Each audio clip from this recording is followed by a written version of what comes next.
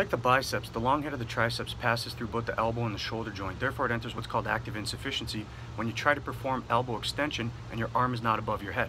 The further away your arm is from being above your head, the more shortened the long head is going to be at the shoulder joint.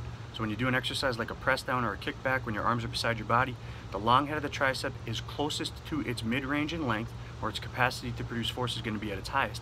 When you try to perform elbow extension, what you're asking that muscle to do is enter a shorter and shorter relative length position. Its capacity to produce force is going to decline more and more as you try to do so.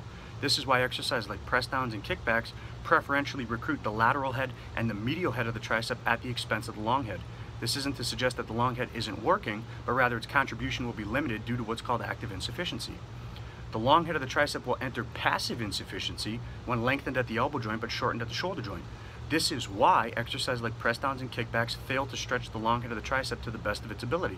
If you wanted to do that, an exercise or variation of one that would do that for you is any type of overhead extension.